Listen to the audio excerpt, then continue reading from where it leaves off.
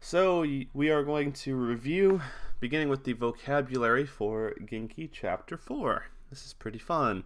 So this first word here is quite an interesting distinction. The word is arubaito. This comes from the German word Arbeit, meaning work. This refers to particularly part-time jobs. For example, working at McDonald's or a convenience store, or really anything that is not a salaried position.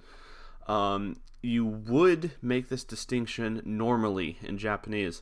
So if you ever have a Japanese friend that asks you, oh, do you have a part-time job? It sounds a little stilted in English, but the reasoning behind that is because they generally differentiate it. So you don't claim necessarily to have a shigoto, which is like a salaried job.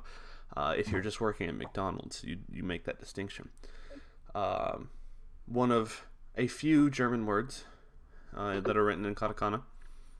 Hello. Hi, Stephanie. You finally Welcome back. shows your face. I'm sorry. Welcome back. I'll be right back. I'm just gonna get dinner if that's okay. I'm Yeah. sorry. The fire drill totally threw off my schedule. No, it's okay. I was a few minutes late as well, so it's no problem.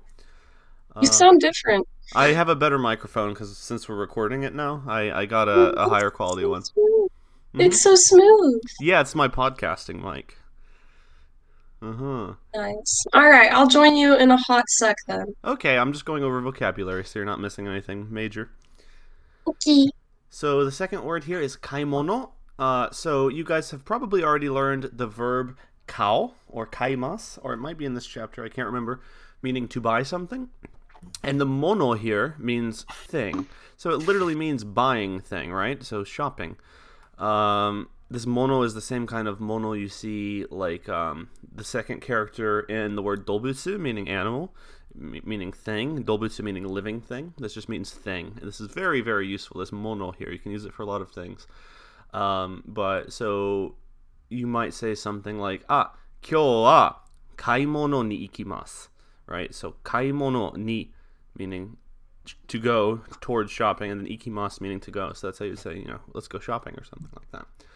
Kurasu, an English word, obviously, that has a little difference. There's two words for class. Kurasu tends to specify like a college level class in particular, whereas the word jugyo is often used for like elementary and middle school and high school classes, but they're more or less interchangeable, especially nowadays. Anata, I'm not sure why this is in chapter 4, but that means you. It's generally wise to just refrain from using it, because if there's somebody that you're familiar with enough to refer to them, you should probably know their name in Japanese culture, so I would recommend, unless absolutely necessary, avoiding this. And it's not always necessary in Japanese like it is in English, but we've gone over this pretty thoroughly, I think. Inu, meaning dog. I quite like the kanji for this, like a little guy holding a burrito or something. Omiyage, souvenir. So I've written papers about this and plan to do some research on this in the future, but there's a strong gift-giving culture in Japan. If you take a week off of work for your holiday, and say you go from Tokyo all the way up to the northern city of Sapporo, for example, you might be expected by your coworkers to bring back something special to that region. That would be an omiyage. So every region has some sort of meibutsu, a specialty, and that's generally what you do as an omiyage. Some companies have started to sort of prey on that mentality. So Hokkaido, where Sapporo is famous for their musk melons, pretty much cantaloupes, and they have Hokkaido melon flavored Kit Kats that you can only buy in that area for the most part. So that's the kind of gift you would give as an omiyage. If you ever make international friends, like next semester, if they end up coming back from Kansai Gaidai to UT, it's very likely they might bring you an omiyage, and you should bring them one as well. Kodomo, meaning child. If you look at the kanji, the first character means child, the second means servant. So it's actually getting kind of popular to not use that second kanji there, because it can be considered a little bit rude. So you'll often see ko and then domo written in hiragana. Gohan, meaning rice or meal. So most meals in Japan that are traditional will consist of some amount of rice in addition to other things. So that word has kind of come to mean just meal. Like you might say, oh, let's have some bread together. Let's break bread together. You might just refer to it as rice. So you can say gohan o tabemasu, or issho ni gohan o tabemashou. Let's eat a meal together. You can also say tabemono or specify the meal, like asa gohan, meaning breakfast. Shashin, picture or photograph. So just don't forget that small ya there. Tsukue, meaning desk, like a work desk in particular. Tegami, meaning letter. Pretty interesting one. The word te there means hand, and gami, coming from the word kami, means paper. So hand paper, pretty neat. Neko, I imagine a lot of you already know this word, meaning cat. We got pang. This comes from the Portuguese word that sounds quite similar, that I won't even bother trying to pronounce, meaning bread as well, because bread wasn't really a thing in Japan until the Portuguese came around, I do believe, the 1600s, introducing lots of things like tempura and bread. So both of those are actually from Portuguese. Hito, meaning person. A note with this one. So in English you might say, oh, that guy is my friend, or oh, that girl is my friend, or oh, that guy is my dad. Generally, you don't specify this in Japanese, so if you want to say that guy, that girl, you just say anohito, right? Or sonohito, that person. You don't really have to specify gender when referring to people like that. Any questions about these first two categories before we move on? Any of these particularly trip you guys up? No? Okay. Feel free to interject at any time, by the way, if you have questions or concerns. I am more than willing to answer. Or death threats. Yeah, death threats are always good. It feels bad to be hated, but better than no feelings at all. That's what I always say. Yeah. I love how you always deliver it, and I'm always having to call you out, and that's when you finally laugh. Listen, I try to go for deadpan until somebody calls me out on it. I know, that's why I like calling you out. I like ruining your facade there. Oh, that's fun. Oh boy. Okay, continuing. Otera. So you might be wondering why, if you look at the kanji, the O is on its own, and there's a kanji there. So just like you learned with things like ocha or omizu or okane, that's the honorific O that you have to attach to words that have particular significance in historical Japanese context. So the word tera on its own just means temple, but you will universally apply that O there. If you say just tera, it's quite rude. You'll see this used in particularly Buddhist temples. There's a different word for Shinto shrines or Shinto temples or other temples, but you'll sometimes see it in other contexts. This is a good word for anime and manga or travel in Japan, because you'll see a lot of just hidden temples just kind of all over the place. So if you can recognize this word, you'll find some neat places. Koen, meaning park. Ko means public, and en is like green space. So you might see these in different compound words as well. Supa. So this one is very important to remember where to put those lines. A line after su and a line after pa, coming from supermarketo, I do believe. You generally just say supa, but you might see the full supermarketo sometimes. So just be extra careful to spell this one right. This word is a word I use very frequently in real life, so you should remember it if you can. Departo, meaning department store. Now you might wonder, why are they bothering to include this in a textbook like this? Compared to the US and other Western countries, department stores are still particularly huge in Japan. This came about after World War II, during sort of the Restoration Reconstruction era, to imitate particularly American and French design. And Stephanie can confirm.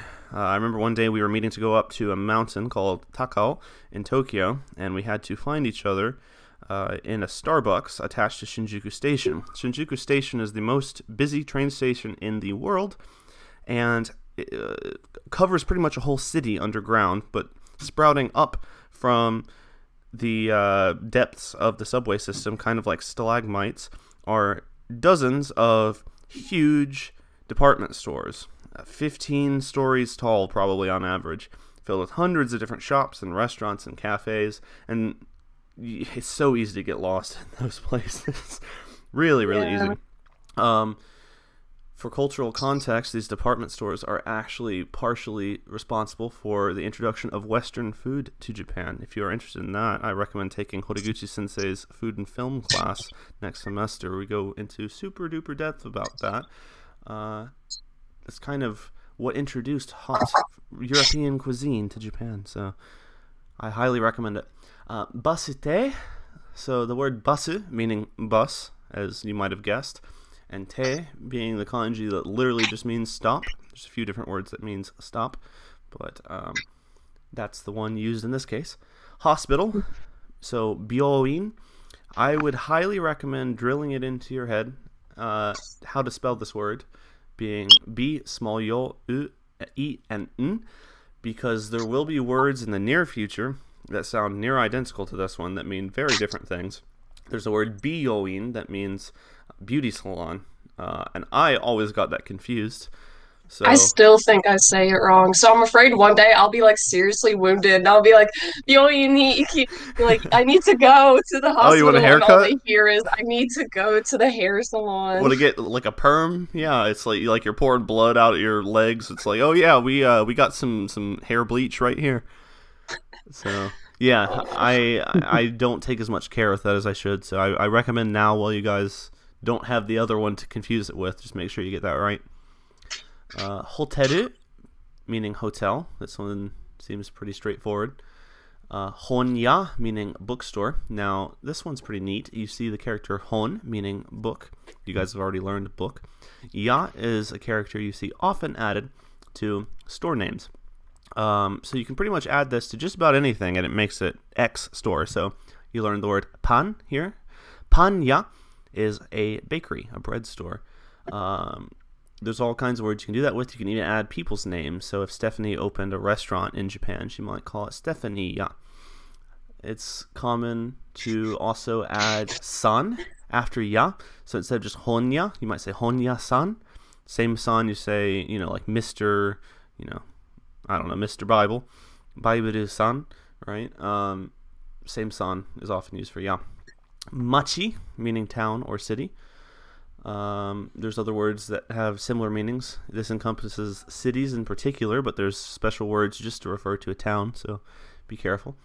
Restaurant, meaning restaurant. So not too bad, I think. Before we move on, any more questions or threats? Still looking for some threats?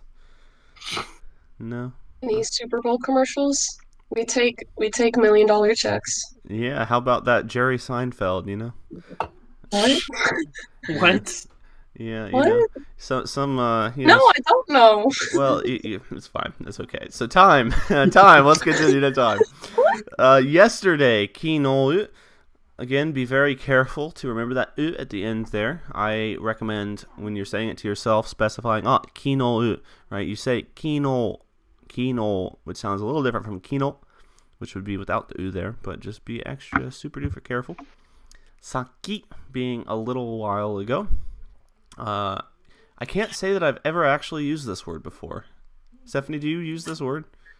No, I actually forgot it existed till you said it just now. Yeah, I've not come across that. Saki is not in our version of the book. Okay, well, it's in the older version I have downloaded, so don't use it. That's my suggestion. Your book also has the word meru, I'm seeing, meaning email. That is common. You don't say e-meru, you just say meru. I've seen English e and then the word meru a couple times, but jikan, meaning hour. So ji, same ji is in o'clock, and kan, meaning period of time. Stick them together, and you can make things like ichi jikan, 1 hour. To continue, to say last week, you say senshu, right? Senshu. Again, make sure you remember that u at the end there. The character sen, and the word sen, means last, previous. So you can add that to a number of time periods. Yeah, or it's like sensei or senpai. So they come before you. Yeah. So if you, that helps you remember last week, think it's the week that came before. So Mm. senshu, senpai, sensei. And you can use it for other words. Isn't the Sin, kanji is also used in Singetsu is the one that comes to mind last month. sengetsu. I think. I mean, this is a quite common kanji, so you'll come across this quite a bit. Toki. So before we learned the G of Jikan, and it can be read G or Toki. So Toki can be the time that something happened. You can put it after verbs or nouns. So very common one is kodomo no toki. You'll see that a lot in Genki in particular. Kodomo no toki, so the time of childhood, when I was a kid. So you could say, for example, kodomo no toki yoku super ni ikimashita. Right? When I was a kid, I often went to the supermarket. Lots of uses for this. This one's going to be very useful. It's more of a grammar point than vocabulary, in my opinion. I think you probably will learn that as a grammar point later. Days of the week. These are pretty much brute force memorization, unless you are a fan of like Chinese astrology in particular, which I most certainly am not. So if you look at the characters for these, they each have a different meaning. I know Tate was talking about them in the kanji chat on Discord, so take a look at that if you'd like more thorough explanations. But Getsu means moon, Monday, same as in English. The mun in Monday comes from the word moon. Kayobi is Tuesday, meaning fire day. Suyobi, meaning Wednesday, water day. Mokuyobi, being wood or tree day, Thursday. And then Kinyobi, being Friday, or the day of gold. Excuse me. I'm sure there's some particular reason these are assigned as they are, but I do not know it. Excuse me. So, verbs. We have ao, to meet or to see a person. You can use this to say you are meeting someone or meeting somewhere. So you could say Supa ni aimasu, which means we'll meet at the supermarket. Or you could say Tomodachi ni aimasu, to meet a friend, right? You don't use the o particle here like you normally do with verbs that are considered transitive verbs in English. This is because it's not really exactly a transitive verb in Japanese. It's a directional verb, so be sure to remember to use ni there. You will get marked off if you use o. If you say tomodachi o aimasu, that will be marked wrong in class, so be very careful. Aru, so that means something exists. So we learn to say bookstore, honya. You can say honya ga aru, right? Honya ga arimasu. You use aru with things that are not living. Keep in mind that for the contexts of aru versus iru and imasu, sometimes things like robots are considered alive. If you're quite a fan of robots, you might anthropomorphize them. So you can use iru with things that aren't technically living but simply animated sometimes. I believe you would not use aru with even fictional characters. You still use iru. But aru can be used for lots of different ways. You'll later learn how to say that you are holding something, but if you want to say that you have something, you can use aru. So if somebody asks you what kind of book you have, you can say watashi wa manga ga aru. Watashi wa manga ga arimasu. You would translate this just as, oh, I have a manga, right? And this literally means, as for me, there is a manga present, or a manga exists. But that's not how you would use it. You translate it, to say I have something. Kao, just like in kaimono, this means to buy something. It's transitive, so you could say manga o kaimasu. Manga o kao, to buy manga. Kaku, being to write. So the person ni here might be a little confusing. That would be if you're saying to write a letter. So I could say, watashi wa tomodachi ni tegami o kakimasu. Right? So I am writing a letter to my friend. Kaku. We have toru, meaning to take pictures. So you would say shashin o torimasu, or shashin o totta for past tense. Shashin o toru. This toru has lots and lots of other uses, but this is the most common. It technically means to pull, because you used to, I guess what they say, pull an exposure, I think is the way they said it in the olden days. So in things like UFO catchers, which are Japanese claw machines that often have really sweet prizes like anime figures and collectibles and food, to grab something with the claw machine is toru. So don't forget it. Or else he'll come in and break your kneecaps. Yeah, with something I won from a claw machine. Mhm. Matsu is to wait. So you probably heard, chotto mate. Wait a minute. That's matsu, because matsu conjugates to machimasu or mate if you do the te form. So this is a very useful one. Just, chotto mate ne. Very important. Wakaru is to understand. This one is very, very, very useful, especially as a non-native speaker of Japanese.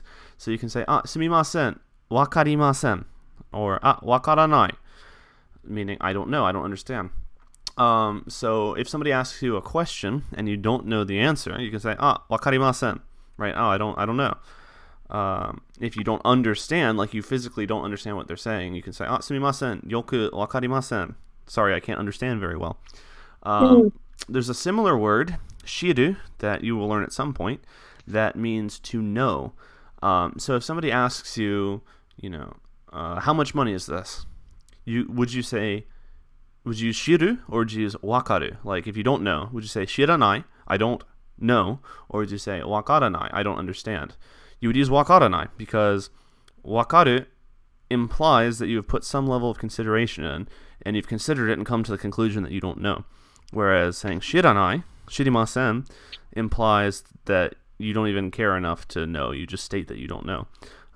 So pretty much err on the side of wakaru in the future. Yeah, I think I get that wrong a lot still. But I know my favorite thing to do to soften my senses, or like when I'm not sure, but I still want to like give my opinion, I'll say, yoku wakaranai kedo, which means I don't know for sure, but dot dot dot. So it's kind of a nice way, because in Japanese they kind of prefer you not just being like, I think this, Yeah. or like, this is my opinion. They kind of prefer you to soften it. So it's kind of a nice way to being like, as I understand it, or like, I don't understand it well, but Exactly. Yeah. And yeah, it's considered rude to just dismiss. It's dismissive, I guess, to not say wakaru when you have the choice to. And for example, if you ask Google or Alexa something that it can't understand or it doesn't know the answer, say, sumimasen, yoku wakarimasen, right? Sorry, I don't understand. Try again. Or don't. Okay. Last verb here is iru. So we talked about this a minute ago. It's the counterpart to aru that you use to mean something living is present. You use ni with this. This is one of the few locational words that you use ni with. So, for example, you could say Nihon de tomodachi ga imasu, or you could say Nihon ni tomodachi ga imasu. I believe you can use both. I might be mistaken on that, but both sound right to me. But you could say Ie ni inu ga imasu. There's a dog in the house, right? So you probably wouldn't say de for that. I guess because it's more localized. Perhaps I'm mistaken. I'm not entirely certain, but I think it's the difference between in versus at. Yeah, that's true. That's true. In versus at, and when you can use which is dependent. Adverbs and other expressions. So we have gudai. This one's very, very useful. You generally won't be able to say with the precision of a minute something. So if somebody asks, how long did you spend on that assignment? If you just say, ichijikan desu, that sounds kind of weird, right? Like you spent exactly an hour on it? That sounds kind of unbelievable. So you'd say, ichijikan gurai desu, right? I spent approximately an hour on it. You can use this with prices. So if somebody says, hey, how much is that super rad Hatsune Miku figure you bought? You could say, 2,000 yen gurai desu, right? It's around 2,000 yen. And I can't say with complete certainty, but I imagine it's pretty common to add that just to soften sentences as well, like is done quite commonly in Japanese. Gomen nasai. This means I'm sorry. This is quite formal. Sorry. If you say gomen nasai to a friend, they will probably assume you have done something severely wrong.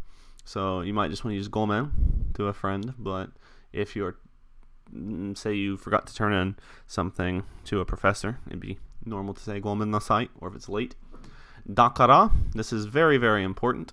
You can add this to the end of any sentence where you would normally use des or da, and it means so, therefore, because. You can also put it at the beginning of some sentences.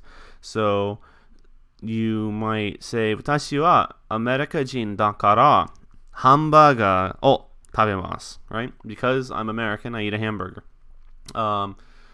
You can also say at the beginning, I'm trying to think of an example.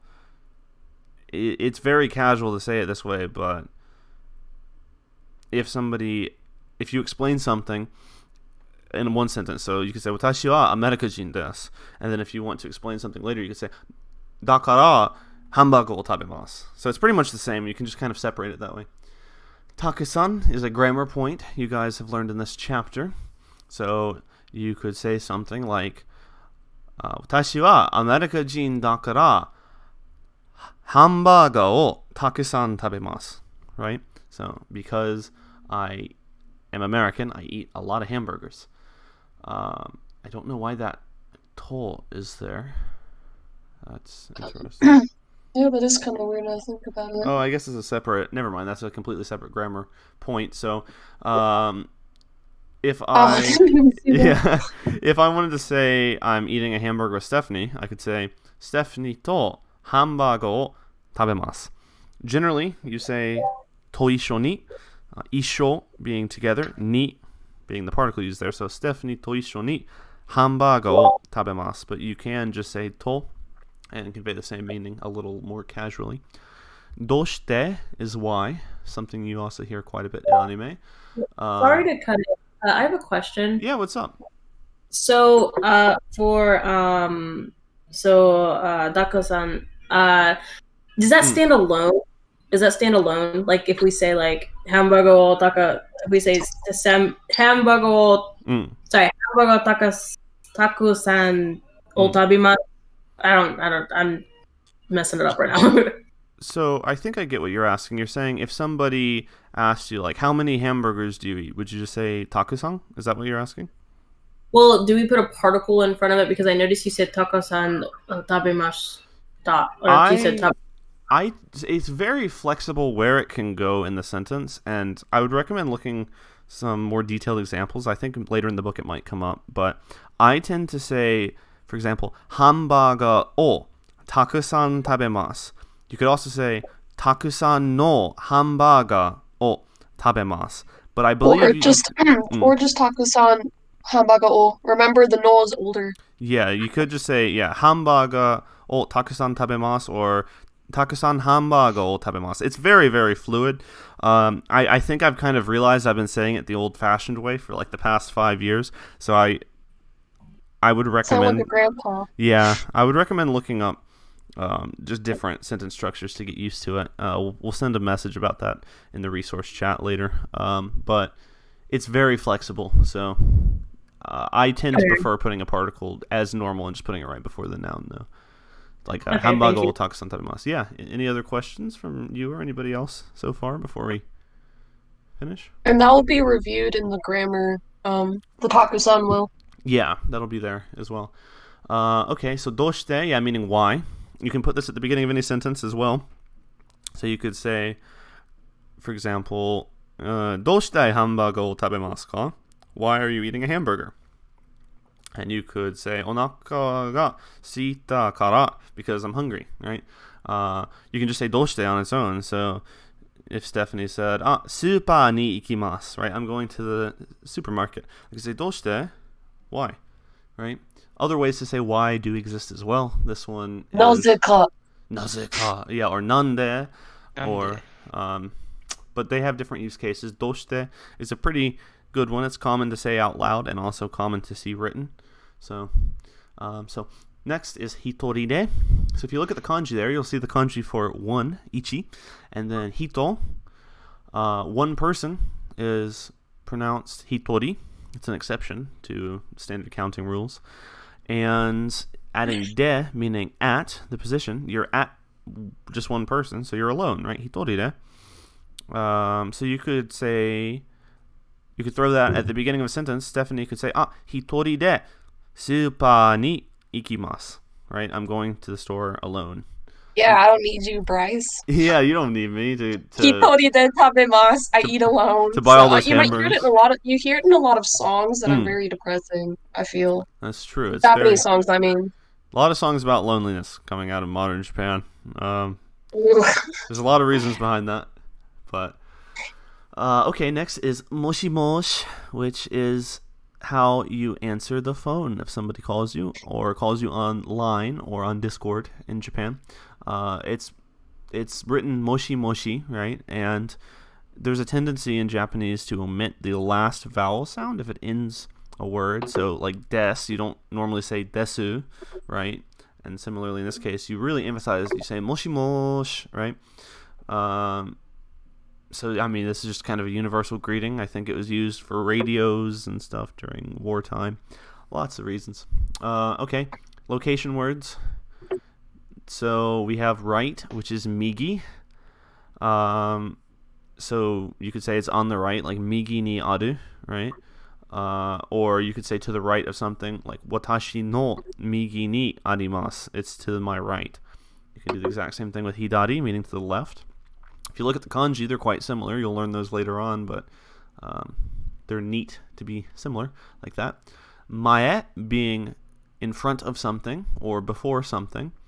So you could say, I'm going to do a slightly complicated sentence here. The word niwa means garden. I believe you learned that before in one of the previous chapters. You could say, watashi no ie no mae ni niwa ga arimasu. Right? Watashi no ie no mae ni niwa ga arimasu. So, in the front of my house, there's a garden.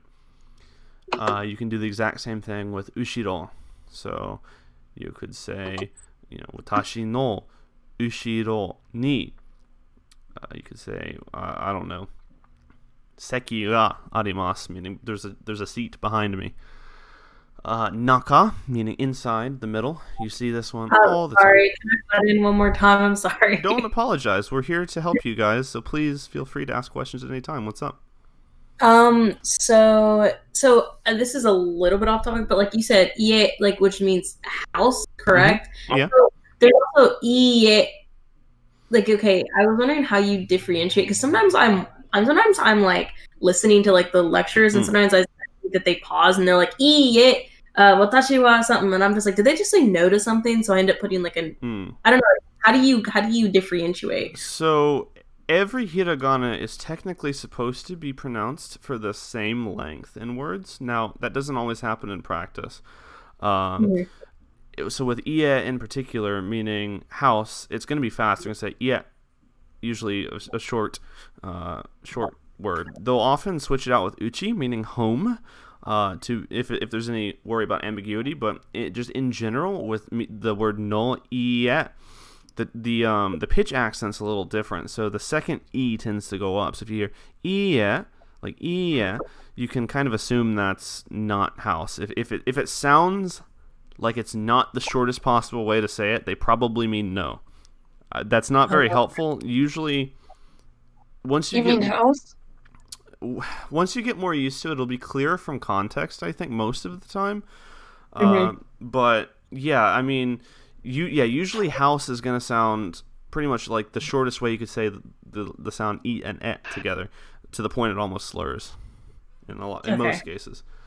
So probably if you're asking the question, they're probably just saying no at the beginning of a sentence, because you wouldn't always literally translate it as no. Do you have any other tips for that, Stephanie? Because I that's not a particularly helpful answer. That's the exact same. No, that's the same recommendation. Is like, if I think it sounds pretty short, I'm just going to assume it's house. Also with the context of the rest of the sentence. Yeah. Like, I guess one trick would be if it ends in... So, let me rephrase this.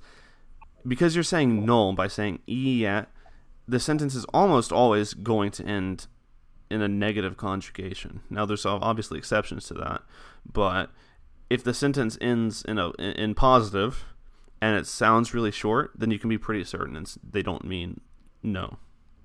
But yeah. So yeah, that makes sense. Thank you. Yeah, absolutely. Again, everybody feel free to ask questions or interject at any time. You don't have to wait till I get to a pausing point. We're here to help.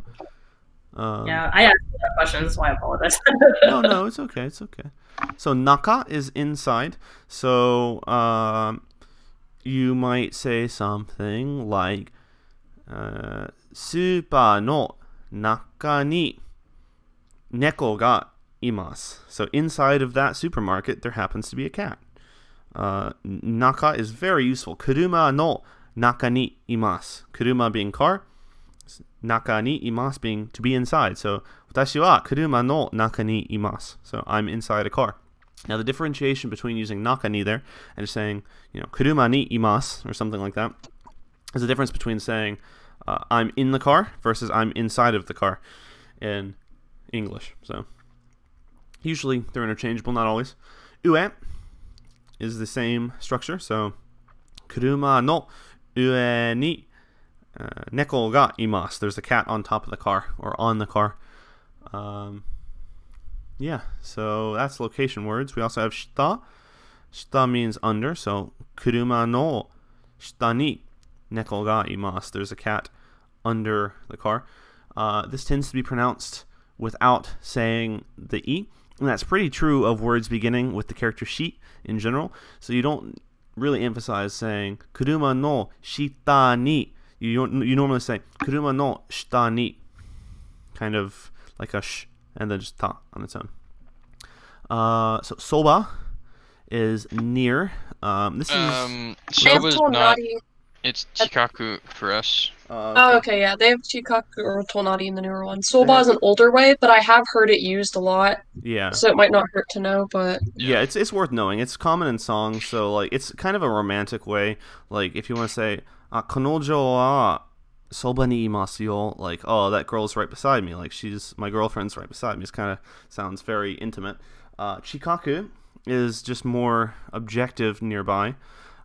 So you could say, if somebody's asking, hey, where are you? You say, 今、私はスーパーの近くにor います, right? So I'm near the store right now. Or you could say, 私の車は家の近くにあります. Like my car. います. Oh, wait, あります. Yeah, you can to say like my car is near the house. Yeah, just be sure to get that aru or iru there. I sometimes just instinctively I still say stumble. Yeah, it's not something you have to think about in English though. Yeah, so tonari is next to. So say you work in a Starbucks and the next door place is like a train station. You could say, so eki is train station. You could say, for example, staba no tonari no eki, right? The station next to the Starbucks. It's more specifically like has to be right next to you. Tonari literally just means neighbor. So you might be familiar with the movie, I believe it's called Tonari no Totoro, right? My Neighbor Totoro. A lot of uses for that. Aida is between. So, for example, 私と私のコンピューターの間はマイクロフォンです, right? Between me and the computer is a microphone. So that's a kind of complicated example. Stephanie, can you think of a more straightforward example for that one? Because that's a... I mean, like, デパートと図書館の間に喫茶店があります. Yeah, there's a cafe between the department store. Yeah.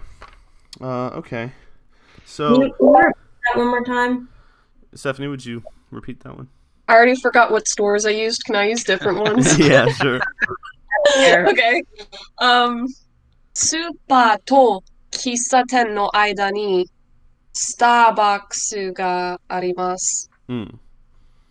So the library and the supermarket are between Starbucks, or Starbucks is between the library and the supermarket? Correct. Yeah, the third Okay. thing is between, so because to means together, like and, like we learned. So A to B no aida, whatever is after the aida there is between A and B. So Yeah. So between A and B is C, essentially. exactly. Really confusing because we kind of say like we say Starbucks is between this and this. It's like backwards.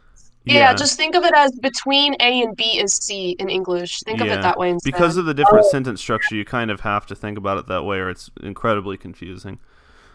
Okay, so between A and B is C. Okay. Yeah, exactly. And then, yeah, there's all kinds of more complicated sentence structures you'll learn with these words down the line. They can stand alone.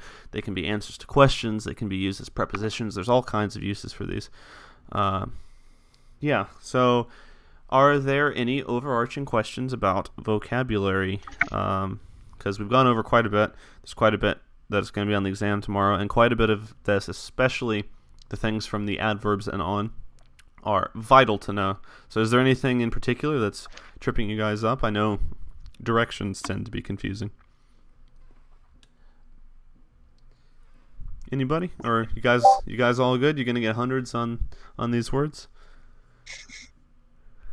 I'll ask a question. Gonna try. Yeah, what's your question? Okay, so when you were first learning, what was your like method of like learning the directions? Like there's memorization, but For just location words in general? Yeah, sorry, location words, yes. For me personally, I pretty much did the same thing I do with most of the kind of learning. I'll come up with a specific sentence to use that word and just make myself repeat that sentence, and then later if I need to say, how do I say, neighbor? Well, I remember Tonari no Totoro is like, beside Totoro, or like my neighbor Totoro. So I'd remember Tonari no Totoro has the word neighbor in it. Which word is it? Well, it's Tonari. So then it's a direction word. So it's X no direction ni dot, right? So I would be able to construct the sentence from that. Example sentences are my way to do that. A lot of people prefer mnemonics, coming up with something to help you remember that. Like, I don't know, if you look at, I'm thinking, like the word ushiro, you might think, you might come up with some clever sentence to remember. I don't know. I'm not good at mnemonics at all. Stephanie might have a more helpful way for memorization. Okay, I use a mixture. I use both example sentences and I can't say that word, mnemonics. Yeah, you got it. So for example, I think of my front. So like in front of me, it's my front. So that's so that I remember weird things like that. And like for some reason, ue, I remember tsukue no ue just because it rhymes, which means on top of the desk. So like I just do a whole mixture of things. Yeah, I do kind of similar. Or I'll take animes I know, like for example, Parasite. Like I know Migi is right because Migi is like hand guide side.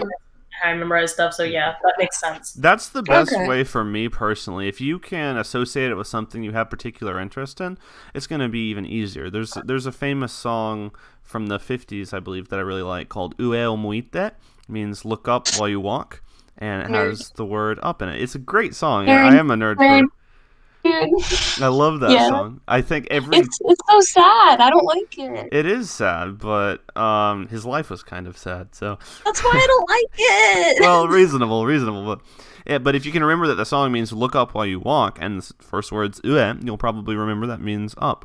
There is a chart.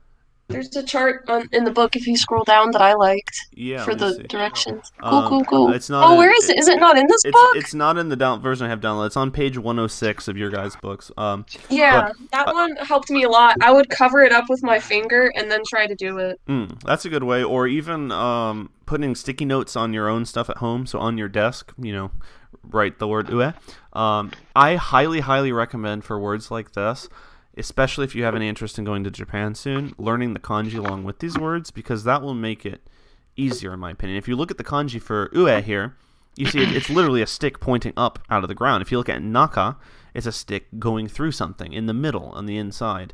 And those kanji will be everywhere in Japan. So, personally, it's easier to remember both together than it is just to remember the meaning of the word for these particular words. But not everybody works that way.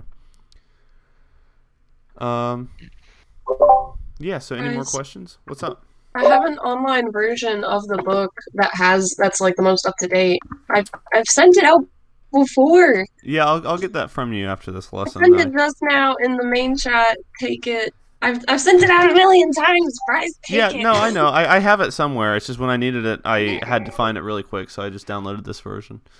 Okay. I have so many textbooks on my computer for studying that are all scattered in different locations. I need to organize them. Pirate. Your heart. So, Stephanie, Yahoy. yeah, ahoy! Ahoy. Ahoy! Ahoy. No. I forgot the word for pirate, but it's really funny. I'm trying to Kaizoku. remember. Kaizoku.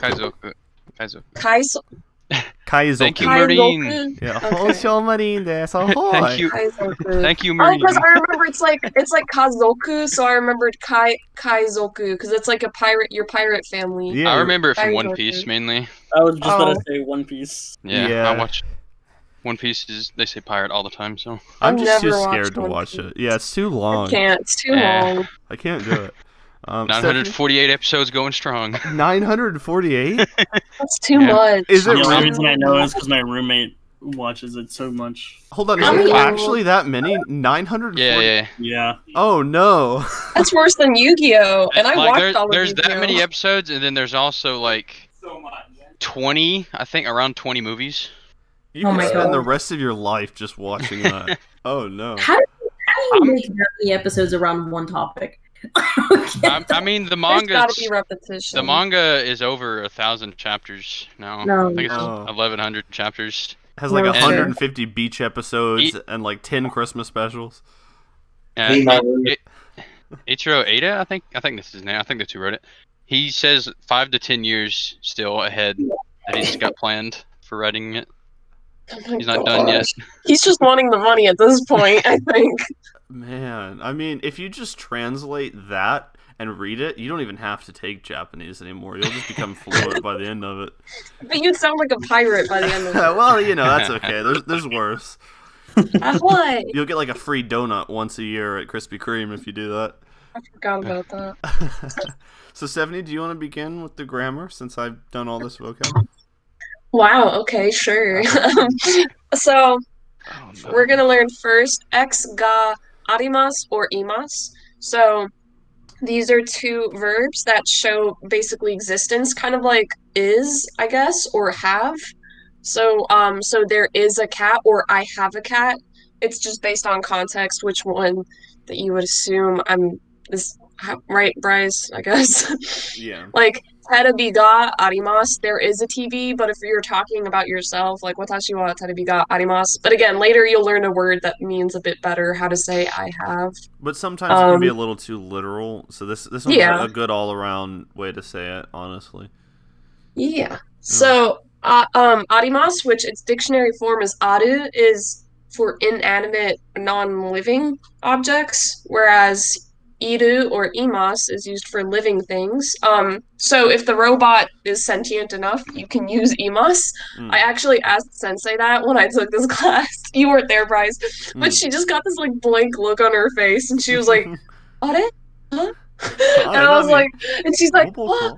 わからないでもわからないけど and I was like, okay, that doesn't answer my question, but Our teacher did the same thing. Like she had a Pikachu plushie, and she's like, "Okay, we say arimasu," and we're like, "Pikachu." She's like, "No, Pikachu's live to me." I'm Aw, like, okay, that's Sensei. that's so wholesome. yeah, because I thought about plants, and I'm pretty sure plants you use imasu because they're technically living. I can't remember for sure, but I think they're imasu if I remember right. But yeah, you don't want to use arimasu for a human because I think if I recall correctly, if you use arimasu for a person, it may give the connotation they're an object, which like, you don't want to be doing that. Okay. So here's the example sentences. Say it can mean have or own something. So you could be terebi ga arimasen. I don't have a TV. Or terebi ga arimasu. Again, television is not a living thing, so you use arimasu. It's also really useful in phrases like jikan ga arimasu, so I have time. Or if you're wanting to ask if someone has time, you can say, jikan ga arimasu ka? Do you have time? Literally, do you own time? Do you have it in your possession? Essentially, it's the same as English, where it's like, do you have time? So you can also do it when an event will take place. So this is really nice for you guys because now you can say that you have a test tomorrow. So you can say, I don't think you guys know the word tomorrow yet. So we'll just say like, oh, you know it? Oh wait, have you guys learned it? Oh, okay. 明日テストがあります。はい。 Yeah. そうですね。 Yeah, you got it. See? And like you can also just be like, yeah, 木曜日にテストがあります. So yeah. You guys, and so Sensei might actually start using that now, because now that you know sentences like this, she may say, 明日の宿題は締め切りです, or something like that, you know. Or the deadline is tomorrow for the homework. Yeah, 明日の宿題の締め切りは明日. Wait, that's kind of not whatever. Bryce, ignore that. Bryce, ignore that. Is that deadline? Yeah, I literally just said tomorrow's homework's deadline is tomorrow. Yeah, said tomorrow twice. Sadly, that I would say the same thing in English, so it's fine. Anyways, so yeah, you can use that. But again, oh yeah, I can't control the page. I just tried it down. Bryce, go down. Okay. It talks more about imas, doesn't? Yeah, there it is. But again, imas is for living things, persons, cats. So if you want to say I have a cat, neko ga imasu. For me, it'd be takusan neko ga imasu. I have a lot of cats. There's a lot of cat. So do we only use the particle ga when we're talking arimasu and imasu? At the moment? That's not a place fixed ni. Rule, but it's what you're gonna hear for the most part. So yeah, place ni, thing or person ga arimasu or imasu. Yeah. For now, that's all you need to know. That's the sentence structure you're learning here. But if you do see it otherwise, it's not necessarily a mistake. So just be aware. But for now, just worry that it's ga. Don't worry about getting fancy with it. And there was one distinction. So yeah, here before, so you see that they say kayobi ni testo ga arimasu, but then they say ashita wa nihongo no kurasu ga arimasen. I'm pretty sure you could also say kayobi wa testo ga arimasu, and it would still be pretty much just the same meaning. The ni just emphasizes that it takes place specifically on Tuesday, but you might see it both ways. Cool. Stephanie, do you want me to do number 2, or would you like to? You do it. Okie dokie.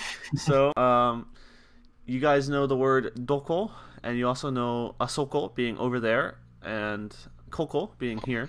So you know all the different ways to specify directions, and in this chapter you're supposed to be studying the preposition location words, so you can make really complex sentences describing where things are. And this will be particularly useful if you do end up in Japan, say for the 2020 Olympics, which aren't happening in 2020 anymore, or if you just happen to be lost and need help. So I remember asking a police officer or a security guard, I was looking for somewhere called Shinjuku Gyoen, which is the Shinjuku Imperial Gardens, and I literally just walked up and said, Shinjuku Gyoen wa doko desu ka?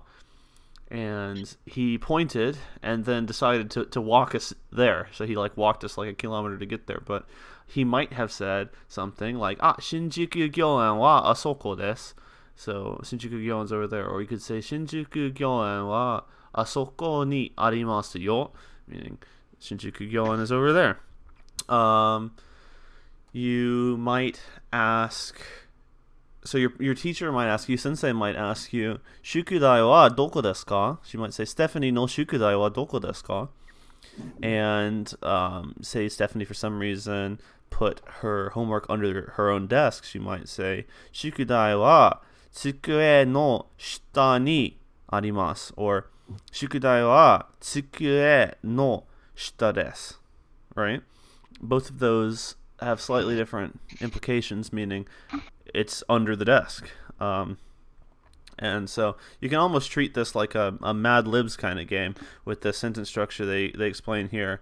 So whatever you were talking about, so McDonald's, Makudonadu wa so you could say eki station, eki no, and then I want to say it's behind. Or sorry, if I wanted to say it's beside the station, well, I could do it's right next to it. I could say tonari desu.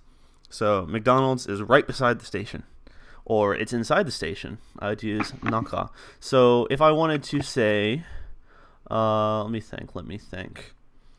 What's a word you guys know? If I wanted to say the temple is in the park, using this sentence structure, can somebody tell me how I would say that? Say that again. So the temple is in the park.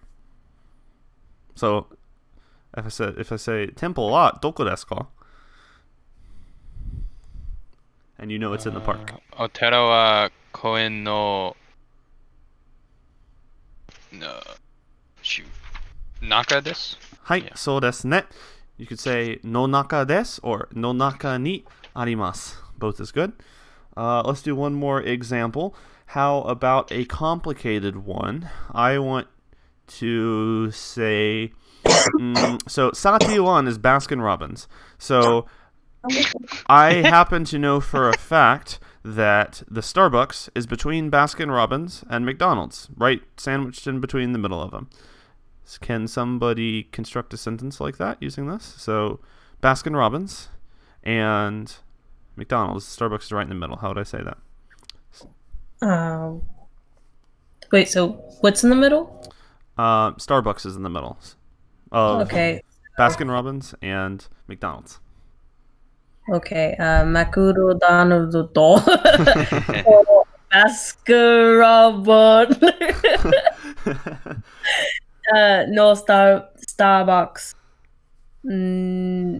Ni ga arimasu. So this one's a little complex. So you'd want to start off with Starbucks in this case. So Starbucks wa, and then how would you say between McDonald's and Baskin Robbins? Baskin Robbins is Sati-1 because it has 31 flavors. Sati-1 flavors. So Starbucks wa, then how would you say between Sati-1 and McDonald's? Sati-1 to... Wait, Sati-1... Would we say to at all? Sati-1 to. Yeah. You got that so far. Makuro dano no. No. And then I don't know the no. Well, would we say Starbucks again? So you say no aida desu, right? I So, second. hi. I think she's confused because earlier we said like depato to super no aida ni Starbucks ga arimasu. Yeah. So there's a difference here in that we were using arimasu earlier. Now this is des. So it's a Right, slightly yeah. different setup. Just a Slightly heads different. up. Yeah, that's using their sentence structure here in the book versus the slightly more complicated conversational one. So but- for this one compared to the earlier sentence, we're using Starbucks or whatever we're looking for is first instead of third. So the subject of the sentence is always going to be attached to wa, which is first, right? So the sentence structure example is here. So essentially, in both examples, the thing you're talking about predominantly starts it. So say we're talking about Starbucks. So you can say Starbucks or you can just say Staba. And with McDonald's, you can also just say maku. So it's a lot easier than saying maku donadoodle, right? Just say maku. So say we're talking about McDonald's, right? Maku wa. So McDonald's is, and then if we wanted to say in the park, you could say koen no naka desu, right? Like the one we did before. But if I want to say McDonald's is between two things, well, what are the two things? It's Y and Z. So say McDonald's is between Starbucks and Baskin Robbins, you could say Makudo wa or Maku wa Starbucks to Sati-1 no aida desu, right? So you're treating Y to Z as one object, if that makes sense. This one's pretty complicated. I'd recommend looking at a lot of examples for it. I kind of doubt she'll put it on the test. I have no reason to say that other than it being complicated. But with a little repetition, it will stick. I mean, just think of anything joined with to as kind of one noun. It becomes a noun meaning both of those. So, Makdo to Starbucks is McDonald's and Starbucks, right? So, X wa Makdo to Starbucks no Ida des. It's the same idea, same structure as this one, except you're just joining two things with this to here. So I think let's try one more example with Ida using this particular structure here. So let's say oh gosh. The bread is between the dog and the cat. パンは犬と猫の間です。 Yes, perfect. Okay. It really helps to kind of group it out into chunks and think, yeah, whatever y is, it's still just y, but y just happens to have two parts to it in the specific example. So it functions the same way, but since you have to have two things to be between something, you gotta specify that. So that was a little complicated. What's up? ケンタ君はメッセージで英語で Hey Mama と言いました。Hey Mama 私の答えは Hi Papa. Hi Papa. Oh no. Why does he It seems like you could say something directly strange to Kenta and he won't understand it, but he'll somehow manage to accidentally say something even more frightening. Oh wait, I forgot. I said konbanwa, Papa. Konbanwa, Papa. Oh. Yeah. Hey, Mama. Hey, Mama. I love he does that all the time. I love it. Oh my goodness. That's awesome. Let's break down just a couple more of these examples because these are probably the most complicated part of this chapter. So they have ginko wa toshokan no tonari desu. Right. So ginko is bank, and it's the subject. So ginko wa toshokan no. So it's something relative to the library, right? So tonari is right next to it. It's beside it. It's neighboring it. So ginko wa toshokan no tonari desu. The bank is right next to the library. All right. Kasa is umbrella. Kasa wa teiburu no shita desu. This is the most simple form of these location words. We're talking about the umbrella. Where is it? Something relative to the table. Under it. Right? So, kasa wa teiburu no shita desu. Last example they have here in the book is restaurant wa departo no... Sorry, I misspoke. Restaurant wa departo to byoin no aida desu. The restaurant is between the department store and the hospital. And they go on to explain that one can use any of the above location words together with a verb to describe an event that occurs in the place. To use these phrases with verbs such as taberu and matsu, one will need to use the particle de. So, watashi wa Hagen-Dazs no mae de Mary-san o machimashita. So you guys are getting into really pretty complicated sentences at this point. These are the kind of things that you can use to have real conversations with Japanese people. And I do suggest, through some means, doing so, because that is what will reinforce this the most and keep you motivated if you make real friends that you want to build a relationship with, and you'll learn new things. Yeah, not them fake 2D friends, right? Yeah, no, 2D girls. You can't talk to them anymore. かわいそう。かわいそうね。かわいそう、かわいそう。But I waited for Mary in front of the Hagen-Dazs place. So yeah, you can say, so eki, again being train station. Eki, so watashi wa eki no naka de machimasu. I'm waiting inside the station. Well, I get confused with the waiting for, like, how do we like present that, like, we're waiting for somebody? So matsu is the verb for to wait, and in Japanese it's transitive. So the thing that you're waiting on is attached to the ol particle. So if I'm waiting for a new game, say I'm waiting for the new Mario game, I could say Mario game o machimasu. Oh. So Mario, wouldn't we say Mario no game, or would we say game no Mario? Can we say that? Mario no game, if you're going to specify, like, the Mario game, okay. Yeah. Mm-hmm. Okay, so Mario no game o machimasu, or is it mashimasu? Machimasu. Yeah, machimasu. Past tense, which Stephanie will explain here in a moment, is past tense. So you'll see this pretty often in like Akihabara, the anime district of Japan. There's lots of stores that do like early morning releases of new games, and the night before, you'll often see hundreds of people lined up to buy them. So you might say, Akihabara no naka de Mario no geimu o machimashita. Right? So inside of Akihabara, I waited for the Mario game. Pretty useful. Again, this is quite a good sentence and a pretty complex structure, so I recommend making use of it to somebody if you can. Stephanie, would you like to do past tense? I guess since you already volunteered me. Well, you know. I'm kidding! Gotta get some use out of that microphone, Stephanie. I don't have a nice microphone like you do. Yours sounds like pretty much as good as mine will once it gets compressed. Seriously, I don't know That's how. That's because it's a new laptop. Yeah, it has a really good microphone. Well, thank you. You're making it blush. Okay. So why is it... I'm just saying stupid stuff. Don't mind me. Okay. So you guys. Woo. Let's see. So you guys learned normal verbs, if I remember correctly, last chapter, right? So now you are learning it in the past tense, which is super duper helpful. So yay, maybe. So we have this little chart here. So if you want to do present tense affirmative, it's mas, like you already have known how to do. If it's negative present, it's masen, as you already know how to do. So for example, benkyou shimasu, benkyou shimasen. So I will study, I will not study.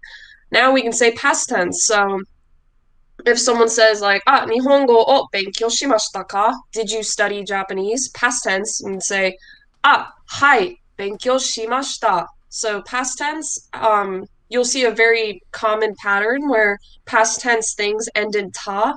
So when in doubt, if you hear a ta, it probably means it's past tense. So what you do is you take the su in masu. You don't say masu, you say mas, but I'm doing this for the sake of pointing it out. So you drop the su and you add shita. So like Bryce said earlier, you don't really say shita, you say shita. Like for the longest time, I was saying shita until Sensei was like, listen, listen, just say shita, okay? And I was like, okay, my bad.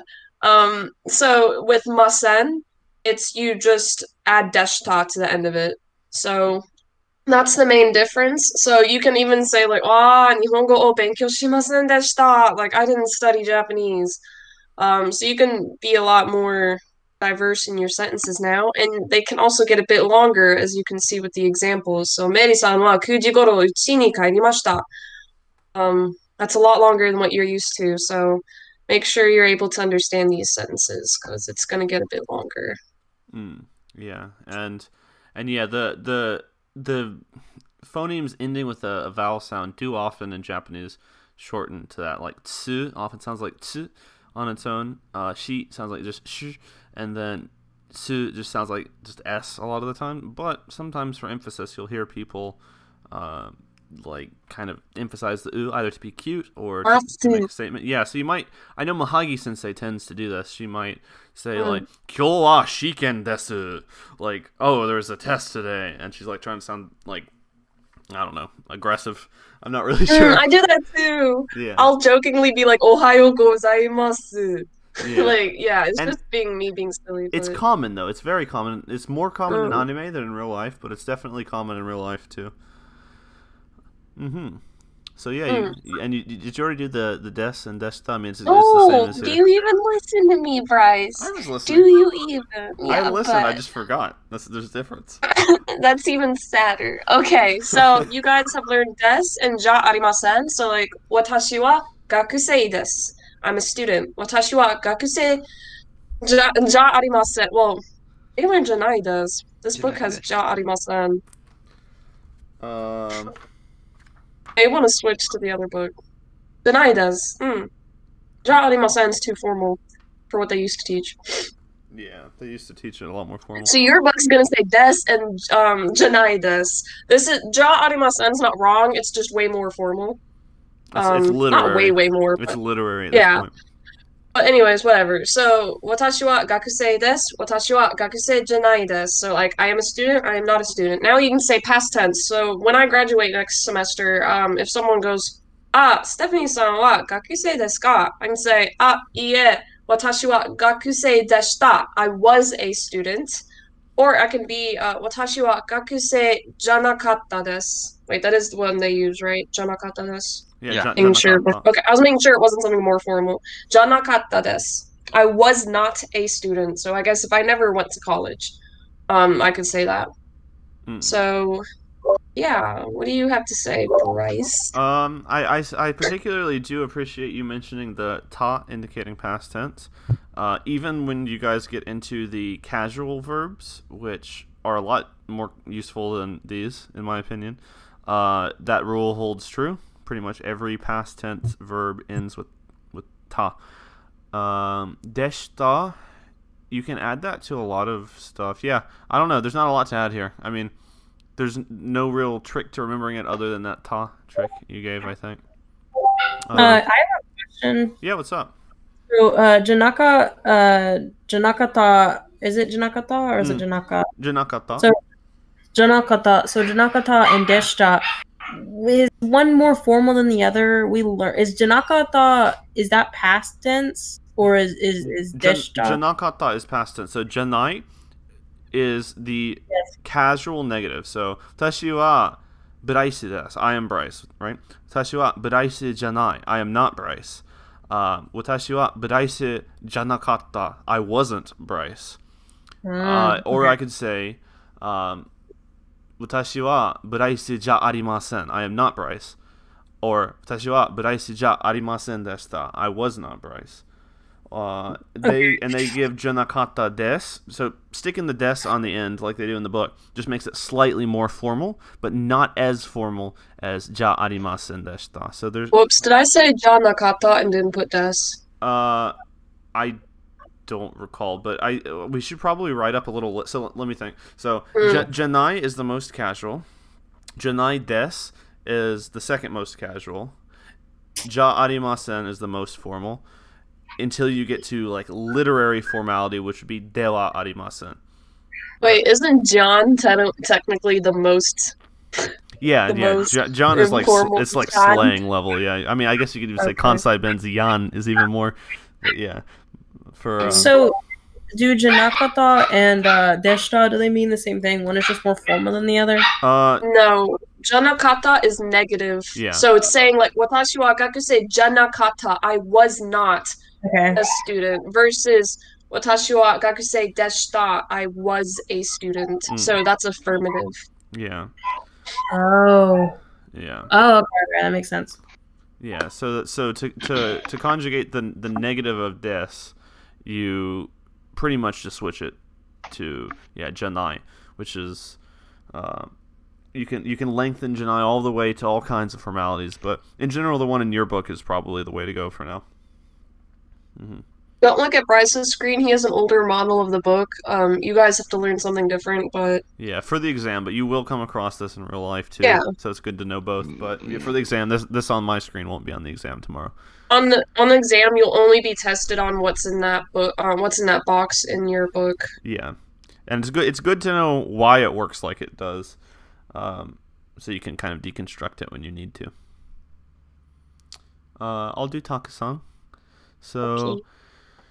there's, like we mentioned before, a lot of different ways that you can place this in the sentence. I tend to favor one or two over the others, but essentially it just means a lot of something. There's other words that you can use to express that too, but this is probably the most common. So they say in my book to place it. See, it says place it before the noun or after the particle o. So I like to say watashi wa Kyoto de shashin o takusan torimashita. But just like you can see on my screen, you can pretty much throw that just about anywhere and it still makes sense. Your book also mentions mo, which you can use. So what are they? How are they differentiating this? Let's see. It says we learned in lesson 2 that we use the particle mo in reference to the second item, which shares a common attribute with the first. You can also use molt when 2 or more people form the same activity. So in your guys' book on page 111, for molt, it gives the example, watashi wa kino Kyoto ni ikimashita, meaning I went to Kyoto yesterday. And then they say, Yamashita sensei mo kino Kyoto ni ikimashita. So you see the only difference grammatically between these two sentences is they've replaced wa with mo there. But using mo either implies or relies on something else happening before for it to be adding extra context to, right? So if you're just saying on out of nowhere, Yamashita sensei mo kino Kyoto ni ikimashita, and you never said anything before that, people either probably are assuming you accidentally said something you're thinking, or you just assume everybody's waiting for you to say that or something. It also provides the example in your book of when somebody buys, sees, or eats two or more things. So, Mary-san wa kutsu o kaimashita. Mary bought shoes. And then, Mary-san wa kaban mo kaimashita. So, Mary also bought a bag. So would we say that again in like a separate sentence? So like, it wouldn't be like Meri-sen wa. It wouldn't be like Meri-sen wa kaban to. You know what I'm trying to say, kutsu o. You can do that.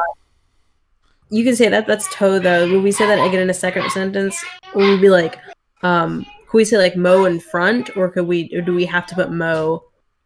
Like, it's sorry, I'm getting confused. So there's lots of freedom there. I get what you're asking, and you can. So in their particular example, they're demonstrating just standalone how it works. But if I want to say that same thing, that Mary bought shoes and a bag, I could say Mary-san wa kutsu to kaban o kaimashita, like you suggested. That implies that those are pretty much the only two things she bought, right? That doesn't say anything about it other than Mary bought these two particular things.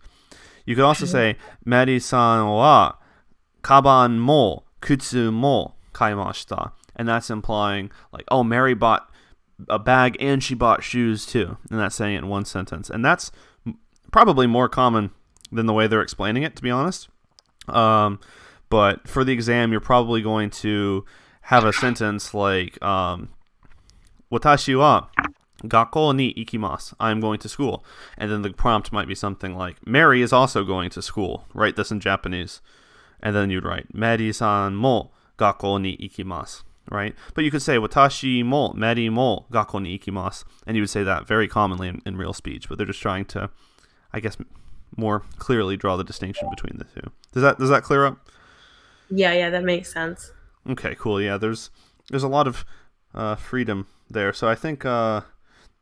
yeah, so they also specifically note that mo replaces the particles wa, ga, or o in those sentences. So that is the most common use of mo, but like I said, you can also say something like kutsu mo kaban mo kaimashita. You can also use it when you go to places or do something on two different occasions, and so forth. So the example is, Watashi wa senshu Kyoto ni ikimashita. I went to Kyoto last week. And then, Osaka ni mo ikimashita. I also went to Osaka. Keep in mind, with ni and e, instead of just replacing them with mo, you add mo after. So you don't say Osaka mo ikimashita. You say Osaka ni mo ikimashita, or Osaka e mo ikimashita. Generally, you don't see it with e. You don't see e that often to begin with. So you'll usually see things like Osaka ni mo ikimashita. So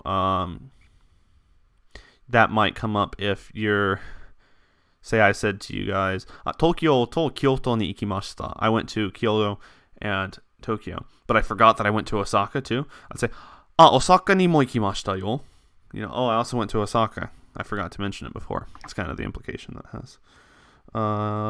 Yeah, okay. You can use it twice in one sentence, so it wouldn't be that weird to say. So I could say, I mean, maybe I'm just projecting, but I think you could say something like, Mary-san mo Osaka ni mo ikimashita. So Mary also went to Osaka also. Kind of nuance. So you have lots of freedom with this. Again, it's a living language, so you can do all kinds of things. And even if you break the rules a lot of the time, you still can communicate, but just be sure to specifically learn the forms in the book for the exam. Stephanie, do you want to do Ichijikon? Okay, des. Hi. All right. Onegaishimasu. So, ichijikan. So, jikan means hour, or like, yeah, it means hour. Ji was used in o'clock, so ichiji was 1 o'clock, but ichijikan is 1 hour. So just be careful that you don't mix those up. So just jikan basically can be added after numbers, and then all of a sudden it means blank hours. So shichijikan, 7 hours. Hachijikan is 8 hours. So you might get a question on the test that's like, how long did you study Japanese? On Tuesday or something like that. And she expects you to know how to say like Nihongo o 1時間 gurai benkyou shimashita. Like I studied about, did I say 3? I already forgot. I said 1. My memory is so bad. Like Me too. it's Don't kind worry. of tragic. It's kind of tragic. Okay. But yeah, like the point is like you need to be able to make sure that you can say units of time. So hopefully your numbers, you know them by now. Good eye, like I think Bryce mentioned earlier during the vocab glance over, is kind of means like about. So it's like about 3 hours. You wouldn't say like I mean you could, but it might be more impactful if you don't use good eye. Like I studied 3 hours versus I studied about 3 hours. Um, so I guess one's more dramatic than the other. But gurai is kind of like goro in that it means about, but you're mostly going to use goro for like time, like as in ichiji goro. You wouldn't say ichiji gurai. Um, they have the same meaning, but you use them at different times. Yeah, and Goodeye, like Stephanie was saying, at a period of time that's reasonably measurable or intended to be specific, there's no use in adding that. Like, if you asked how long class is, and class is an hour and a half, there'd be no need to say, 1時間半 gurai. Like, no, it's exactly an hour and a half. But if somebody asked, oh, how long was the train ride over here?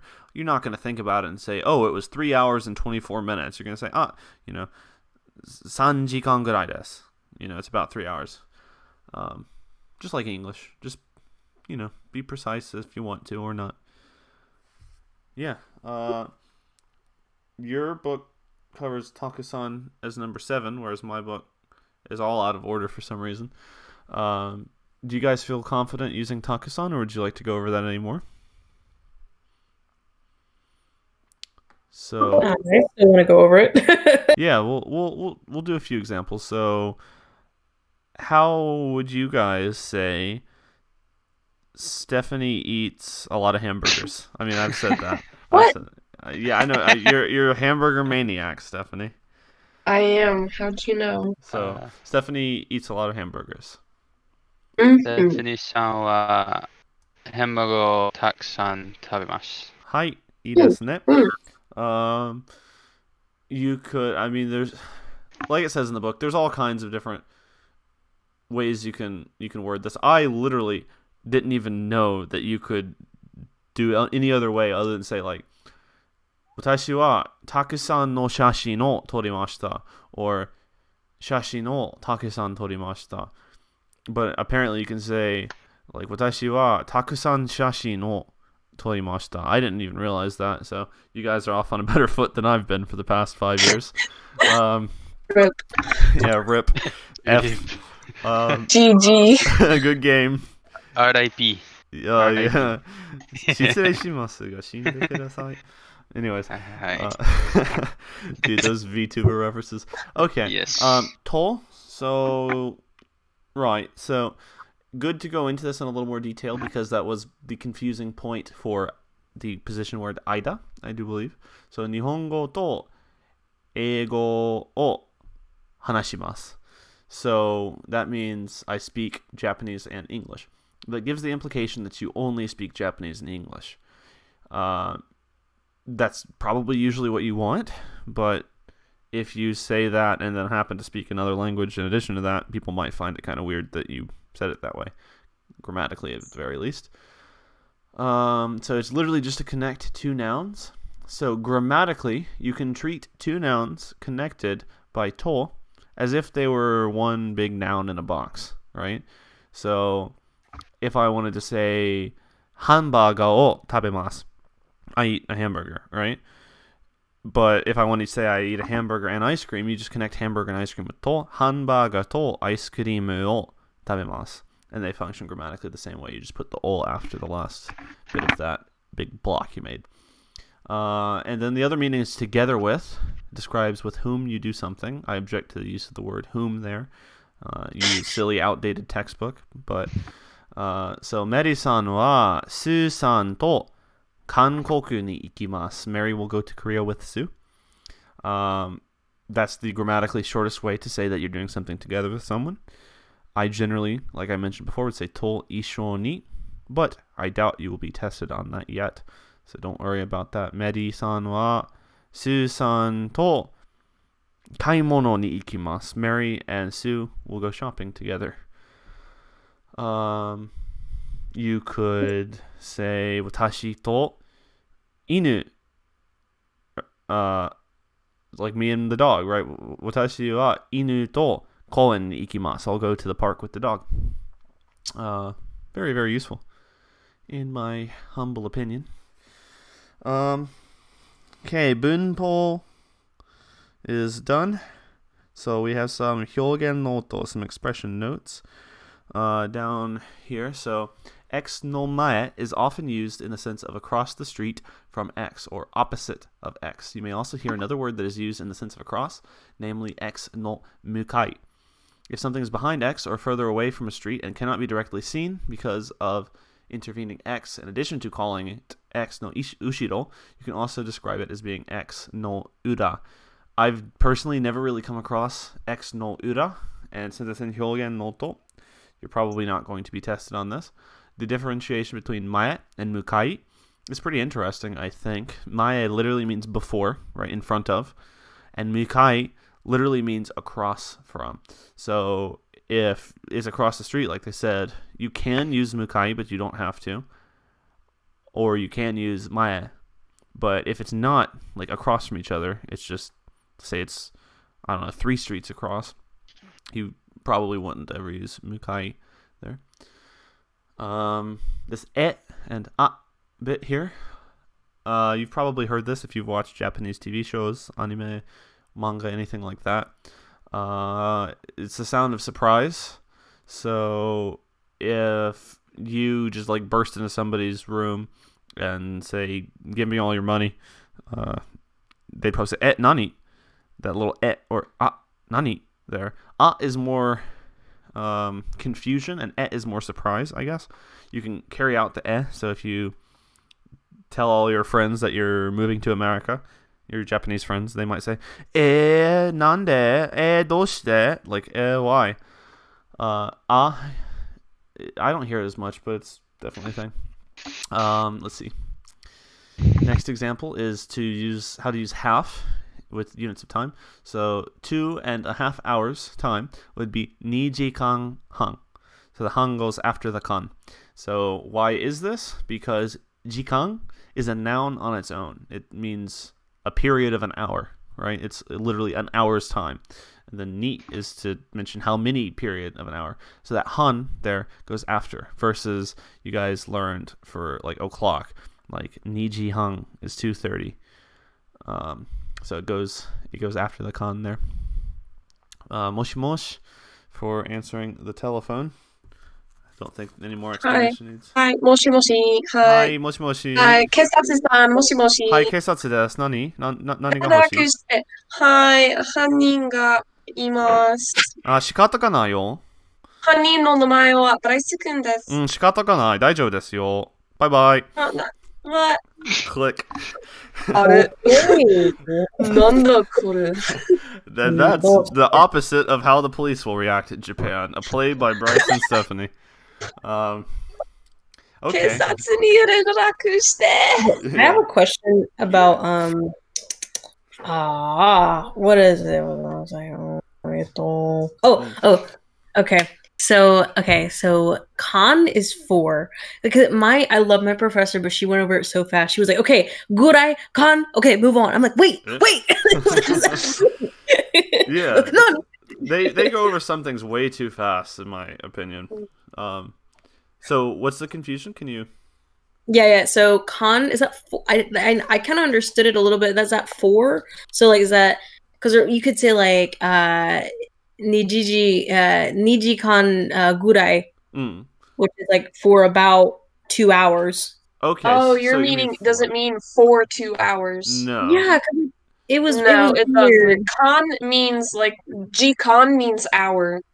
Yeah. Okay. If you type Jikan into a dictionary, it will probably translate it as just hour of time or like a period of an hour. Niji Nikon? Niji Nikon, that's I don't think that's has a meaning. Is it Nijikon? So Nijikon would be 2 hours time. Yeah. So you could add any number before Jikon and it means some number of hours. Are you thinking Niji Han? Right? That's what you're thinking of, Niji. Han is in half. Yeah. Because Han and Khan sound kind of alike. So I mean, it was Khan. We learned about Khan. It was like Khan gurai or something about like that. Yeah, it was so she said like Niji kan gurai. Niji kan gurai. Niji kan gurai.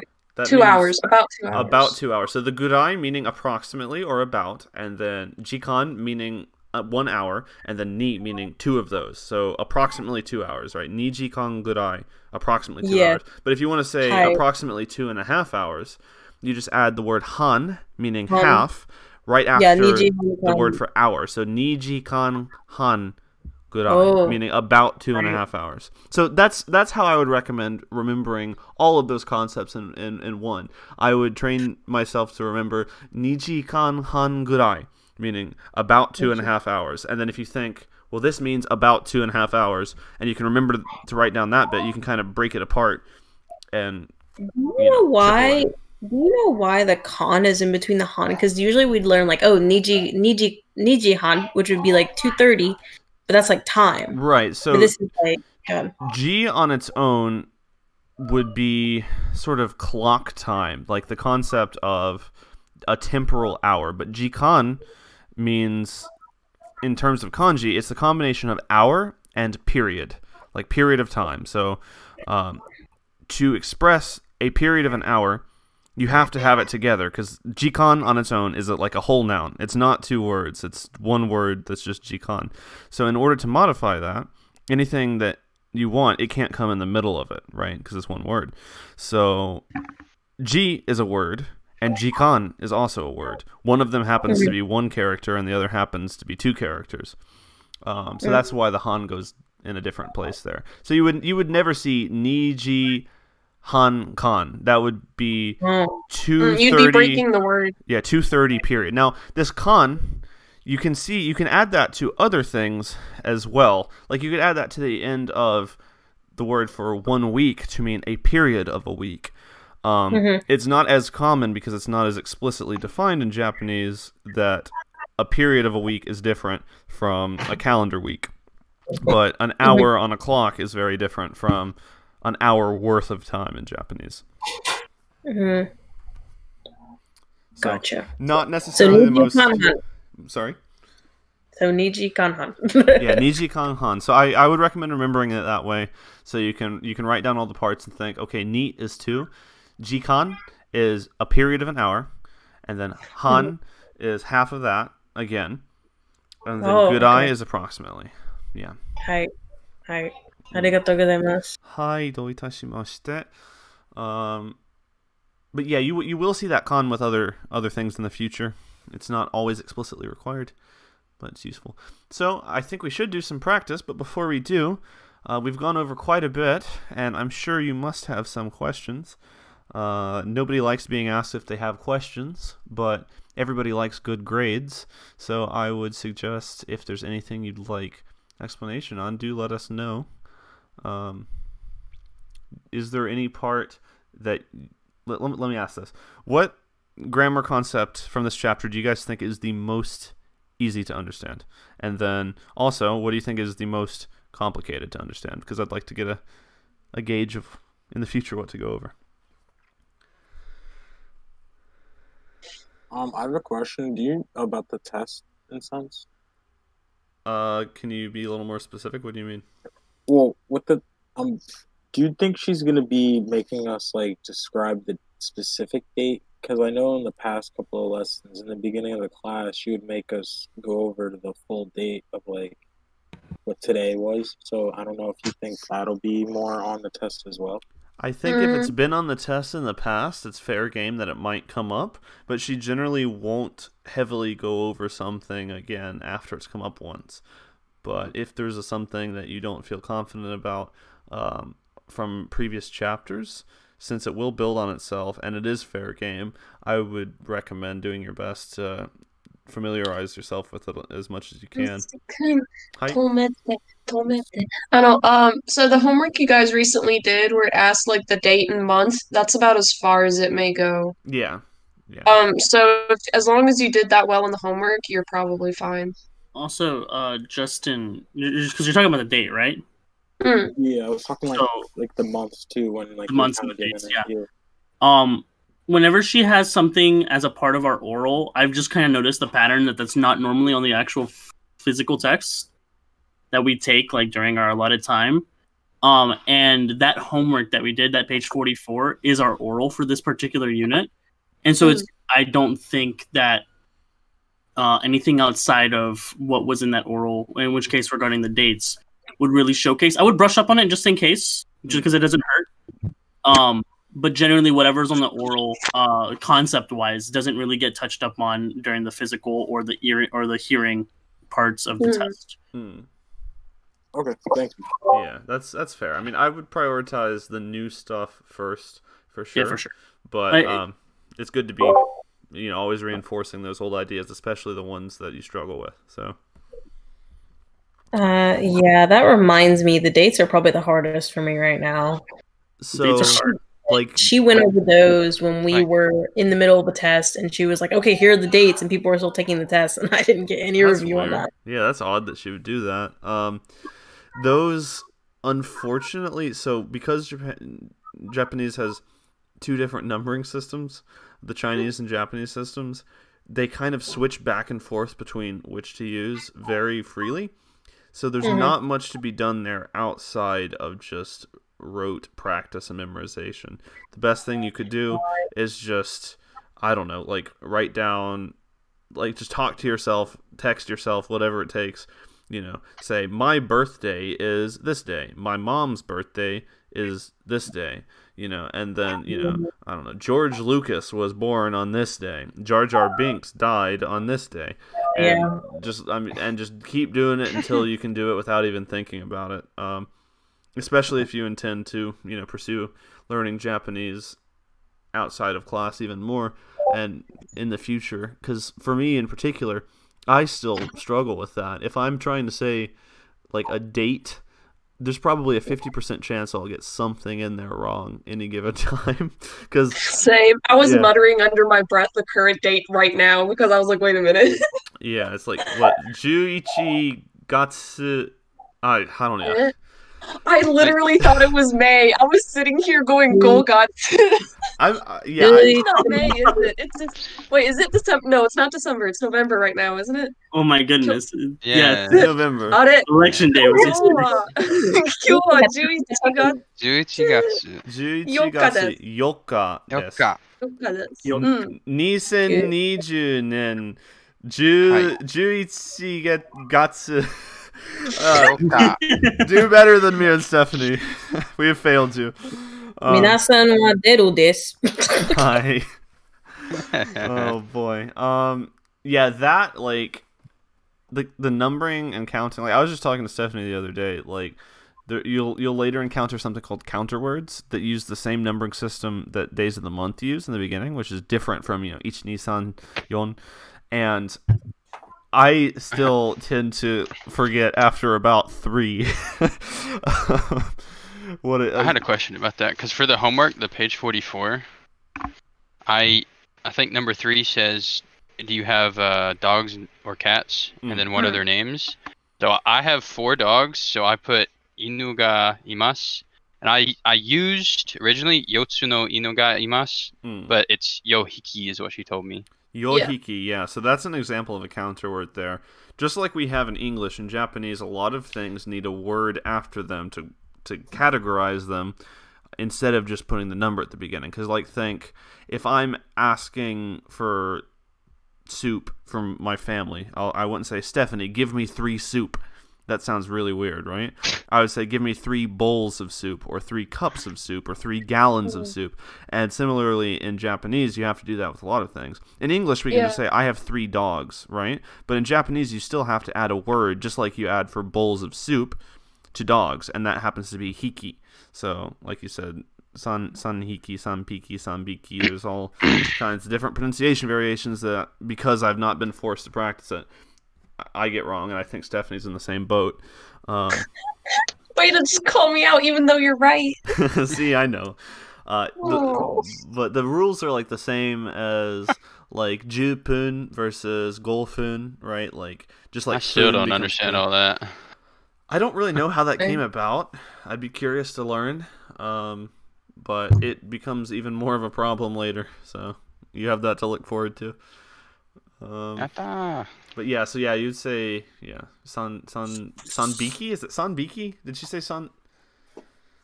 Yohiki. Yohiki. Yeah, yohiki. So what would hiki in this regard mean? Hiki. She said hiki is a counter for some small animals. Yeah, it's a counter for some small animals. You're completely right.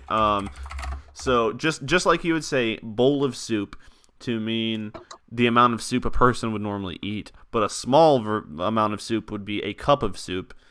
You have to add that word that just happens to another one for large animals. Bryce, another one for large animals. What is it? Tol. And it uses the kanji for head, like atama.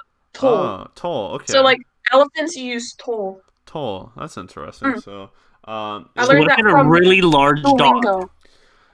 dog. Usually it has more to. It usually has more to do with the noun rather than the physicality of it. For the most part, okay. For example, I'm thinking. So photos, right? In English, you might just say, "Send me 2 pictures," right?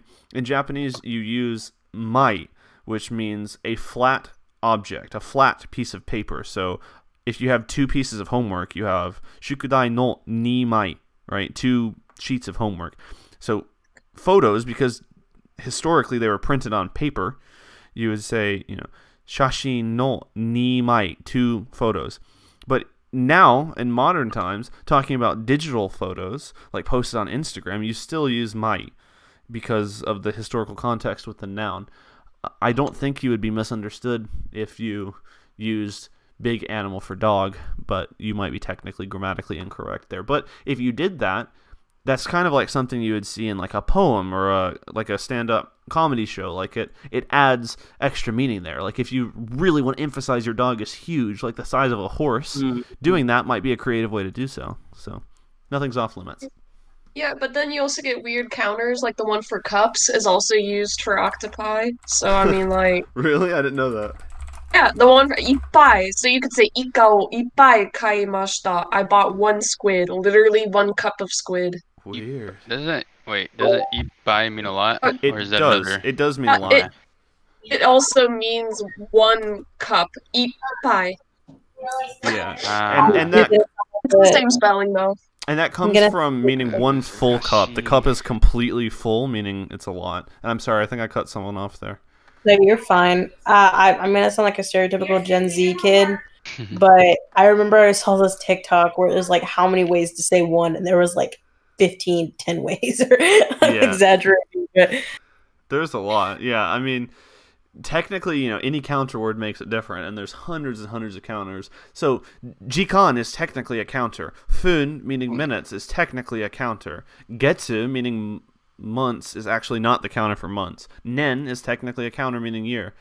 Kai, which somebody sent a homework question about, somebody said ikai in the chat, that's number of times something happens. So, like hitori, meaning alone, is technically the way to say 1 person, right? And that's like ri or nin is a counter as well. So there's all kinds of them. Luckily, if you don't happen to know it, you can just say tsu. So itsu, futatsu, mitsu, yotsu Itsutsu, so forth, all the way up to 10. And then they just stopped using that for some reason. I don't understand why. Anyways, that's not something that's going to be on this test. But yeah, soon that will come into play. I think that comes into play 251. So you got a little ways to go till that. But okay, does anybody want to do some amount of practice before we call it quits? I know Zach. Late. Well, you anybody can head out at any point, but I will remain until there are no more questions to be asked. I know Zach wanted to go over chapter 3 a little bit, but we'll do that once we're finished with chapter 4. Assuming Zach is still here, I think you're still here. Are you still here? Yeah, you're still here. Okay. Is there any point that you guys feel more practice would help at the moment, or do you think independent study would be best for you? Yeah, Can I ask a question? Yeah. What's up? So I'm a little confused. But since I mentioned in class that with the ni, the particle you use is ni is the particle for living things with imas. But you briefly said that, and we haven't used it since. Yeah. So that is generally true. So imas and arimas are cases that you generally use ni with. So I'm trying to see if I can find an example in the book. Yeah, so for living things. So for example, to say I'm at McDonald's, like in this specific example, I could say watashi wa McDonald's ni imasu. You wouldn't use de with imasu because that's just not how it works. I don't really know why, but yeah, it says note that arimasu is different from other verbs we have seen so far on the following 3 counts. 1, it calls for the particle ni rather than de for place description. That's true with imasu as well. So you could say otera wa koen ni arimasu. The temple is in the park or at the park. It doesn't really have a clear distinction just from that alone. You wouldn't say otera wa koen de arimasu. That would be grammatically incorrect. There's all kinds of historical reasons for that I won't bother going into, but it is worth remembering, and that is one thing that you just have to remember, and because of that, she's very likely to test you on that. So by that I mean if you accidentally use de with arimasu to say like the temple is at the park, she will definitely mark off for that, I think. So anytime you need to say where something is when using imas or arimas, you would use ni and not de. Yes, in this context, yes. According to the vocab sheet too, it says place ni. So just look at the vocab sheet and it'll usually tell you what to use. Yeah. You would. It's a general rule that if you see imas or aru, you're probably gonna have ni as your particle for that there. So. Okay, and when using ni and ga together in a sentence, could you go over the sentence structure for that? Yeah, so I'll base it off this one on the screen here. This terebi ga arimasen. So you could say ie ni terebi ga arimasen.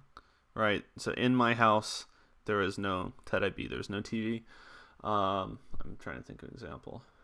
I could say, so if I want to say my friend is at the park, I could say watashi no tomodachi ga koen ni imasu.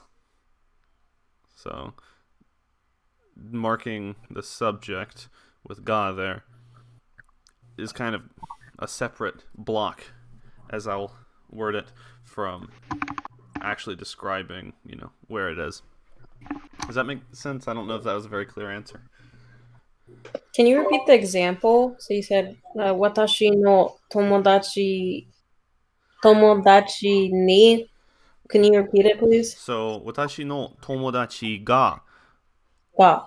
koen ni imasu. Yeah, and the question as to why you use ga there, that is because you are providing new unknown information, generally, by saying imas, because if you don't know, why would you be telling that to somebody that already knows? And ga tends to be used for things that are providing new unknown information, so it is grammatically fixed to use that together. There are exceptions to that as well. Didn't we have a conversation, I believe this was like lesson 2, where we talked about if someone asks you where you go to school, and you could also end up saying what your major is, like you would imply that information is probably something they're interested in, and you would say ga instead of wa. Yeah, that would be common. Yeah, that would be pretty common. Yeah, and so wa is used specifically to mark the topic, right? So if the topic is already stated, there's no use restating it. But if the topic is completely unknown, then you might use ga to apply. I don't know how to describe this clearly in English. I'm thinking, so if we're talking about my personal human relationships with other people, and that's the subject, I could say, "Watashi wa tomodachi ga imasu." I have friends.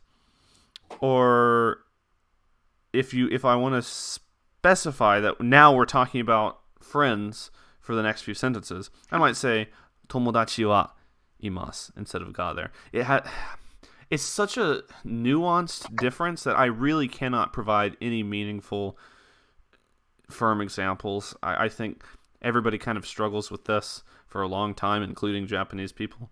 So absorbing these things that aren't clearly defined as rules in Genki from just real-world examples is all I can recommend to you. And I know that's a frustrating answer, but that's still what I have to do today. There'll be times I post something online and I'll get corrected where I should have used ga instead of wa, or vice versa. So, and sometimes it's just up to one's opinion, if it makes sense or not. So, this kind of a frustrating answer, and I apologize for that. But blame the ancient Japanese, not me.